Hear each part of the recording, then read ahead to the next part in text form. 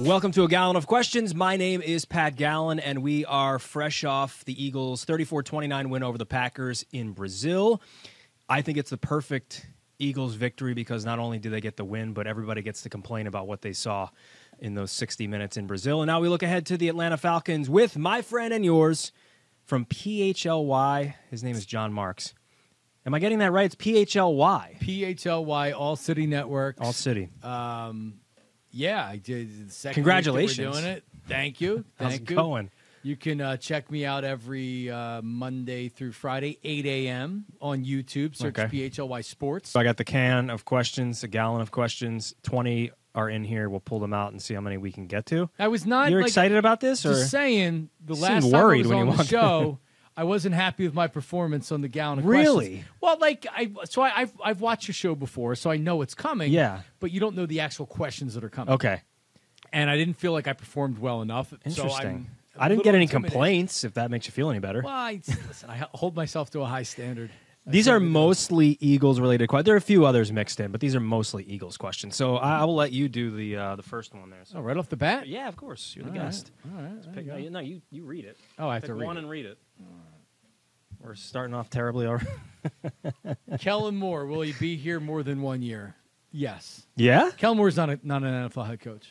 He may get a shot to be an NFL head coach, but sometimes you're just good enough to be a good coordinator. Yeah. Jim Johnson was never an NFL head coach, and he didn't need to be. Right. Right? What makes you say that, though, about Kellen Moore?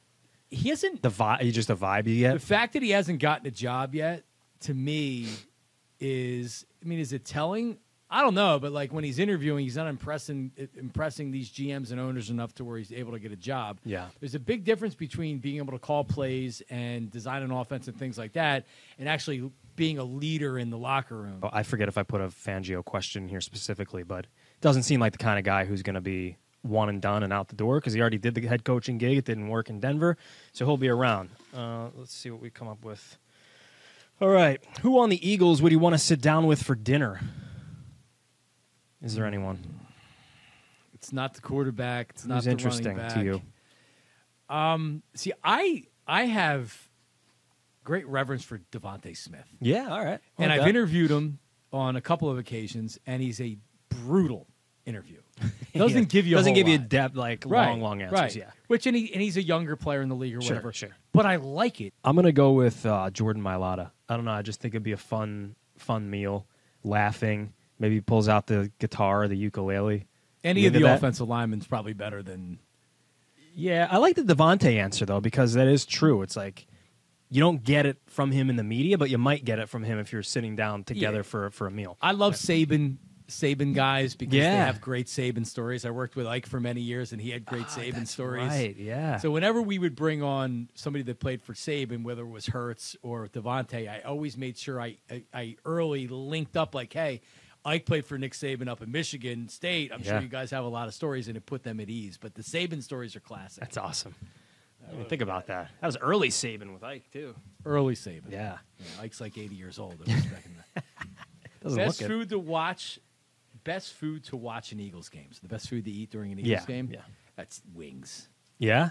You a wing guy? I am a wing guy, and it is crazy how expensive Wings have gotten? Wings have gotten. I know. You There go was a to wing shortage a couple of years ago during the Dude. Super Bowl, right?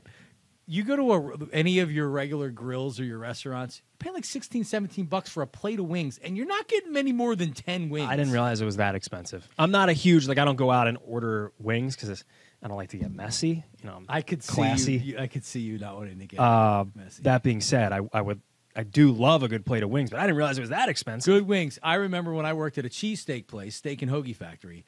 On Sundays, they were 5-cent wings on Sundays. Yeah, man. Back in college, you get like Now 10-cent wing night. Can't now do that they're more anymore. than $1 a piece. Yeah, the 10-cent wing night, 25-cent wing night. This is ridiculous. It is. All right, next question. Oasis has reunited. Are you a fan of Oasis? So I'm going to take that as a no. No, that's not true. During one of the terrestrial radio shows that I listened to in a different market talked a lot about this because they're former music guys. People in this country don't realize how big Oasis is in Great Britain. Yeah, no doubt. It's like it would be like Taylor Swift over here. Like that's how big them getting back together and doing. They're going to be doing stadiums. They're going to come over here and do stadiums. Yeah, they are. I'm going, by the way. Did I tell you that? Well, I saw your Instagram going to London. or something. Are you really? I'm going to London to see them at Wembley. I entered. You could enter like the pre-ticket, whatever. I didn't get it, but a good friend of mine did. And he was like one of the first 3,000 people to get tickets to Wembley. So we're going to the first night. He got floor tickets, and we're going over there in the summer. Wow, that is like crazy. Once in a lifetime. But you're right. Not enough people know, like, oh, we know Wonderwall or whatever, but they are massive over there.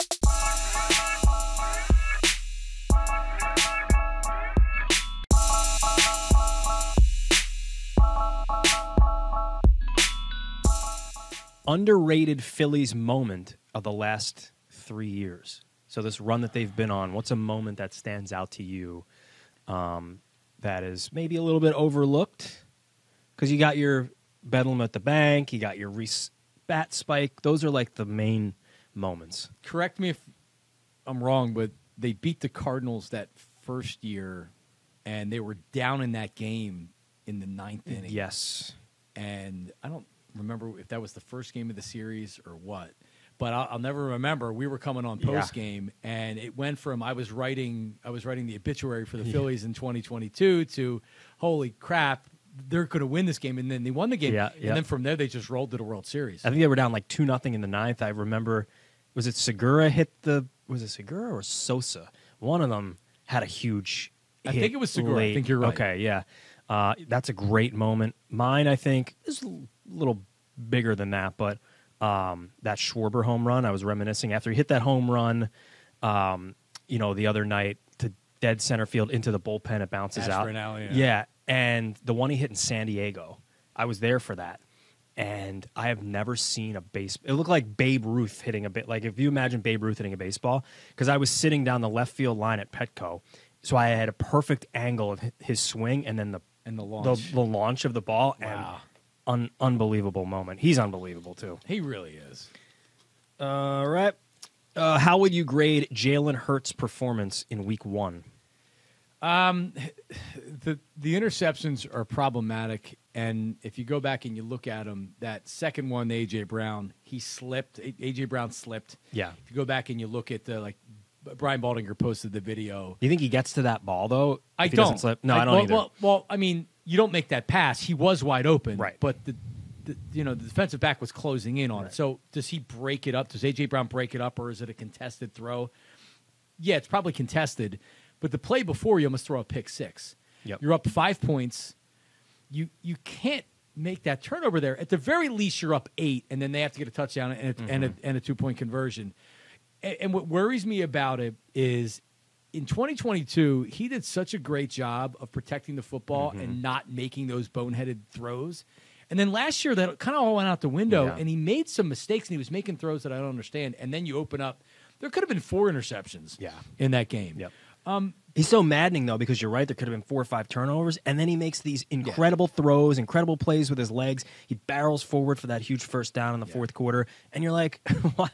Where is the 2022 version? We saw way too much of the 23 version, like you said. And the final drive where it meant the most, and they just plugged down the field. He was great. I mean, he had he had some really, really good throws. He had the mistakes. Last year, he was 4th in the NFL in turnovers at 15 interceptions and I think 6 or 7 fumbles. And then you have the fumbles. I don't know if that's on. I don't know who that's on. But you're going to lose games where if you're -2 in the turnover category. You're gonna lose. And the defense bailed him out early in that game because you give them red zone opportunities early in the game. Eagles defense bailed him out by holding them the field goals. Did you watch Tom Brady? And if you did, your thoughts? So I didn't see the whole game, but I was at a birthday party, so the sound was on, but it's also a lot of people over there. Right. I watched a lot of the clips online. I wasn't surprised, I'll say that. Yeah. He doesn't have it feels like some broadcasters, it's like they knew from when they were playing that they were going to be doing this when they were done.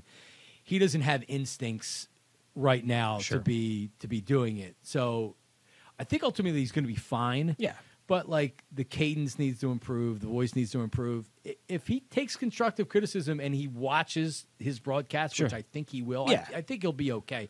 It's impossible and unfair to judge him based off one game, but I'm not surprised he struggled as much as he did. I almost feel like he's just too famous for that position. Like, Greg Olson's perfect because he's like an everyman in the NFL. He was guys good, like that. but he wasn't the best. I think that's got to be tough.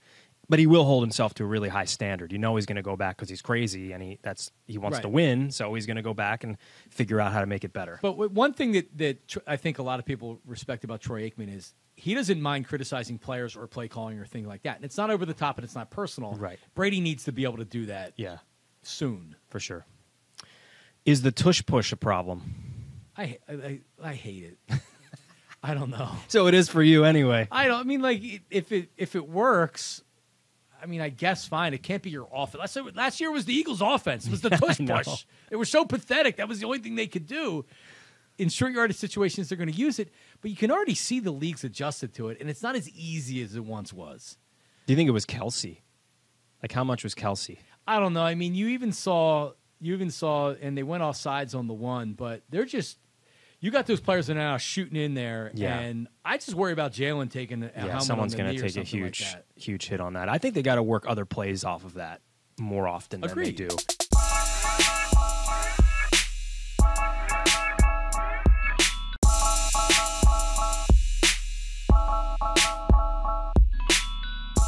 We're mowing through it. Yeah, we are. All right, that's what it's all about. I feel like I'm doing okay. Yeah, I think you're doing well. Black helmets, black pants. Break it down. I thought it looked great. I did. I thought it looked great. First time they did it, the conspiracy theories of they couldn't wear green Corinthians because of Brazil and everything else. I thought it looked great. From that perspective, I thought it was cool. Yeah. That they paid homage to the local team. Yeah. I thought it was cool. I just think it looks too similar to Midnight Green. Right? Like, if you didn't know, you probably didn't know. It just looked like a little bit of a darker Midnight Green but it was cool. Yeah. I'm just so partial to the Kelly Greens. I wish they wore those pretty much every game. Zach Bond, best linebacker since Trotter. Man, I had said, and I still can't remember his name, but I'd said this earlier this week. The linebacker they had during the Super Bowl year, that was TJ Edwards. And he assaulted the Cabana Boy or something down in that Miami. year. Oh yeah. Why can't I remember his name? He was really good that year. He was a Pro Bowler that year. Yeah. Well, why am I blanking on his name? 53. Nigel Bradham. Nigel Bradham. That's it. Maybe since Nigel Bradham. Zach Bond looked really good. Yeah. I was just complaining about Howie. That was a 1 year, $1.6 million contract. And he was really an edge rusher linebacker more than anything. Dude was all over the field. Yeah. Tackles for losses, sacks, pressures. He had 15 tackles. It's only one game, but that is an impressive one game. I mean, he was that good. Is I don't think this is a Nicholas Morrow moment. Never had 3 sacks in that game. Yeah. And then he didn't make a play the rest of the season. Yep. I hope not. Let's see if we can barrel through the rest here. We got a few minutes. Eagles Falcons, win or loss for the Eagles? This better be a win. Now the Falcons are coming off a loss. Eagles are coming off a win. So we know a lot of times, especially in primetime games, that next game, oftentimes you see maybe a letdown. Sure. The Falcons are mediocre. The Eagles are a upper echelon team. If they have real Super Bowl aspirations, this is a double-digit win. Agree. Kirk Cousins looks slow. He's coming off the Achilles injury, so I think you should be able to get to him. If they don't, that speaks volumes as to where this defense is. And I think there's a question in here specifically about the D-line. We'll see if we can get to that. But I think that'll certainly play a role. Scale of 1 to 10, 10 being the most. How worried are you about the Cowboys? Man, and I actually had Jeff Kavanaugh, who's a longtime media personality, Cowboys personality down in Dallas. I had him on this week, and just talking about like, hey, where do you see the team being, and how good is this team? And it's all going to come down to the postseason. Like he had said that hurry up and get to the postseason. We've seen the Cowboys win 12 games. We've seen the Cowboys win 13 games. It's a matter of can they take that next step. Cowboys are going to be good this year. CeeDee Lamb's the top wide receiver. They have a good offensive line. Dak Prescott is a good regular season quarterback.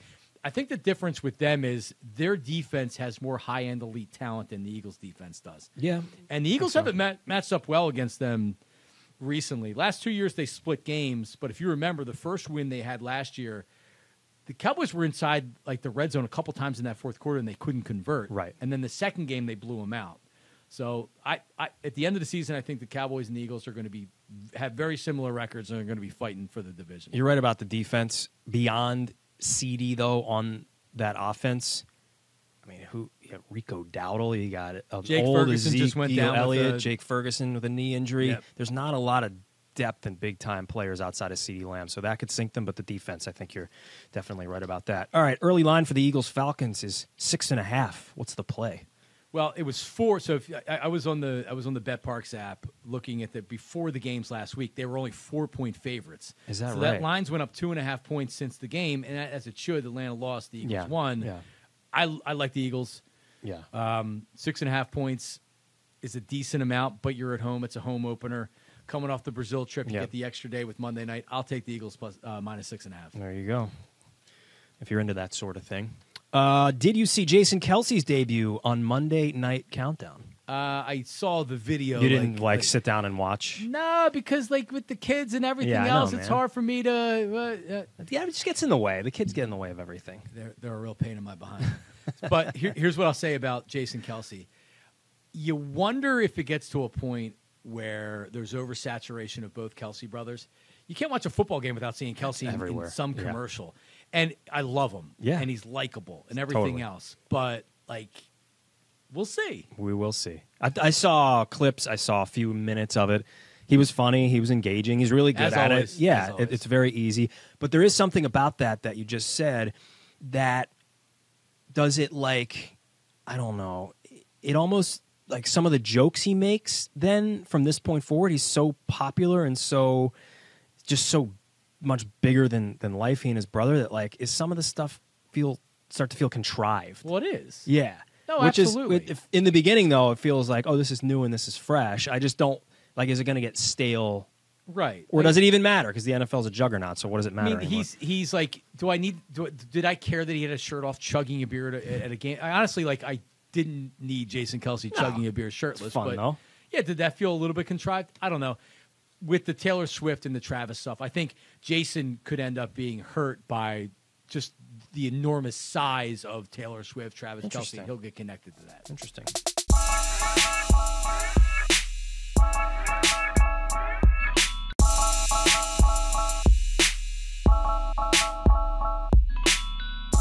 Most surprising Eagles performance in Week 1? Baun, yeah. Baun. Yeah, How about beyond Baun? I mean, I don't You feel surprised by Saquon? I don't feel like enough to – exactly what I was going to say. I don't feel like enough people realize the type of talent Saquon Barkley is. We haven't had a burst with a back like that. The talent level in Saquon, and because of the injuries and being with the Giants, you don't realize how much of an elite talent he is. And you combine that with Devontae and A.J., so now what? So you can't key on Saquon because you have the wide receivers, but so then that opens it up for everybody. Yes, Saquon was unbelievable. God, he's unreal to watch. Those legs, man, the churning. Rank the top 4 in the NFC. 49ers, Eagles, Lions, Cowboys. 49ers, Eagles, Lions. Yeah, I think that's probably And probably the Lions right. and the Eagles are right there. Lions are legit. Lions look legit. Yeah, 49ers, man. What a And 49ers, buzzsaw they Christian McCaffrey doesn't play, and they don't miss a beat. If there was ever a game that they could possibly lose, coming off a Super Bowl loss, Jets are coming into town. It's easy to think you're going to win. The Jets really have everything to prove. Yep. They annihilated them. Manhandled them. Here's the question. How worried are you about the Eagles' D-line? Yeah, and when you said it, and then you said you had a question, I'm glad you did, because I do have concern. And it's really about the defensive ends. You saw no productivity out of the defensive ends. And this team's defense, the Eagles are at their best since the year they won the Super Bowl, 2022, getting back to the Super Bowl, when they're creating pressure without blitzing. Yep. And Nolan Smith, to me, looks like a potential bust. I don't know if Bryce Huff can play or not. He was only out there for, what, 30 snaps or something? So he had double-digit sacks last year with the Jets. I never heard of him before the Eagles signed him. I know who he is. Yeah. He had double-digit sacks. Big whoop. I didn't watch a lot of Jets games, so I don't know. Right? And then Brandon's in his last year in the NFL. He played more snaps than anybody. Yep. So I like the interior of the defensive line, but if they can't get pressure from the ends, it's going to be trouble. And I am worried a little bit about Jordan Davis. The hope is that he really ascends this year because he's kind of just been so-so for a high pick. Last question in the can. Where should the Eagles play next internationally? It's a good should question. They? So, well, no, they definitely should. I like the international games, and I'd heard Roger Goodell say ahead of the Brazil game, he kind of backed off. He did a lot of talking before about how he wanted a European division. Now he's talking about just more international games. I read somewhere up to 16 international games per year, which is a lot. That's a lot. But I think it's great. I would love to go to Mexico City. That'd be cool. I just have a feeling like Australia's in the like they're gonna go. Well, and that's the Eagles yeah, team it's too. the in stomping Australia. grounds. Yeah, That would be awesome. that would be a lot. I mean, how do you give them a bye right at like? You have to give like it's a bye on long- both ends of it, right? It's a long flight. a long flight. Like. It's also about going with the Eagles fans. Mexico City, I don't know if it's a good spot for Eagles fans. Australia, I think would be a really good spot. It's got to be somewhere raucous, right? Yeah, I think Spain, somewhere like good soccer. Yes. Good soccer people. Yes. John, this was fun. How would you grade your performance? Better than the last time? Man, I'm gonna it have was a to- long time ago you were here. I'm gonna have to watch it. 7, It 8 has months ago? been. Yeah. It has been. Thanks for asking me back. Of course. I mean, I would say that I performed pretty well. I would You're say also so. Giving me Eagles questions, which are very easy to answer, especially this time of year.